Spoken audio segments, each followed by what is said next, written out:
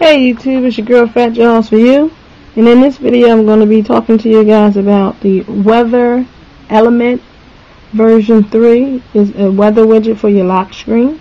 So let's get started. I kind of reviewed this a little bit, but I want to go into detail because a couple of people are having a problem setting up the weather.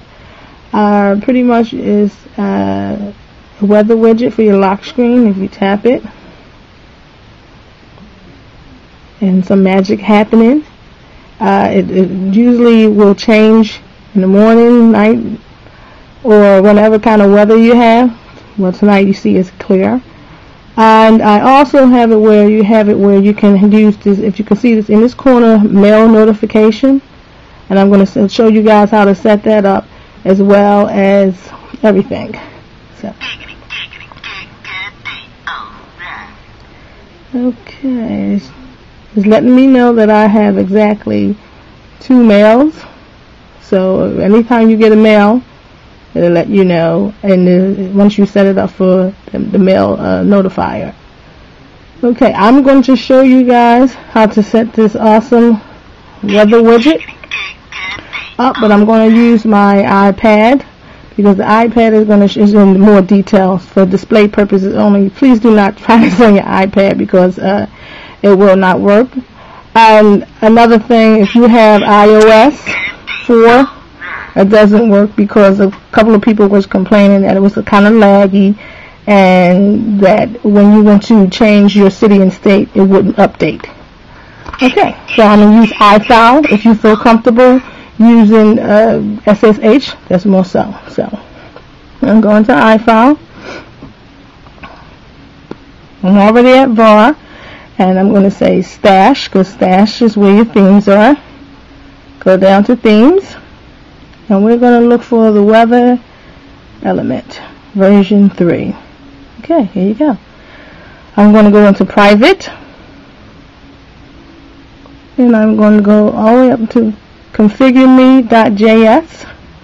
And you guys are going to do this probably on your iPhone, your iPhone, your iPod Touch, or you would like, because my iPod Touch is version 3.1.3, so anything about the 3.1s or under, it'll probably work on. You're going to hit edit at the top, and you're not probably going to have enough room, so kind of hit done and bring yourself up because the iPad is bigger.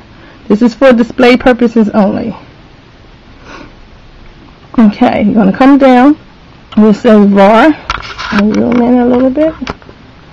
It says VAR zip city. In the quotations, you're going to change. You're going to change to your zip code to whatever city and state that you live in. So I'm just going to make one up and say 3. Now once you do that, scroll down. If you want the status notifier, that's for your mail. If you want that to show up, then instead of saying false, you'll change that to true. Go above the little symbol.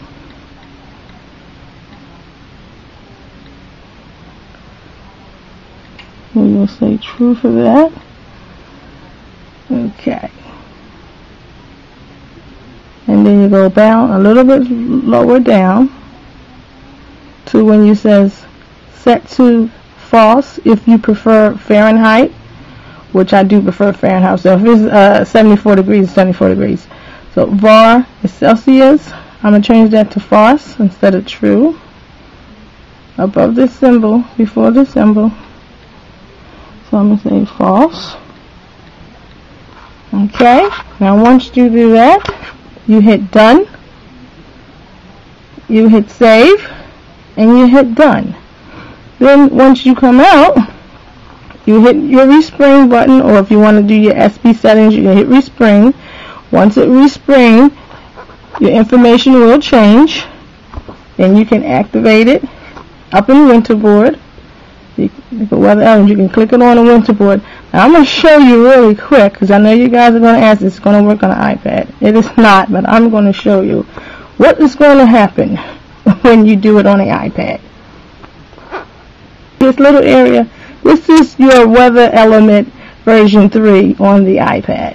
Okay? and moves around. It actually works, but see how small it is? I can touch it. I can type it again and it will show you a 6-day forecast, but I can't slide up here. I still will have to slide with my slider. So you see how tiny that is. So I figure I'll let you guys know and let you guys see exactly what it looks like.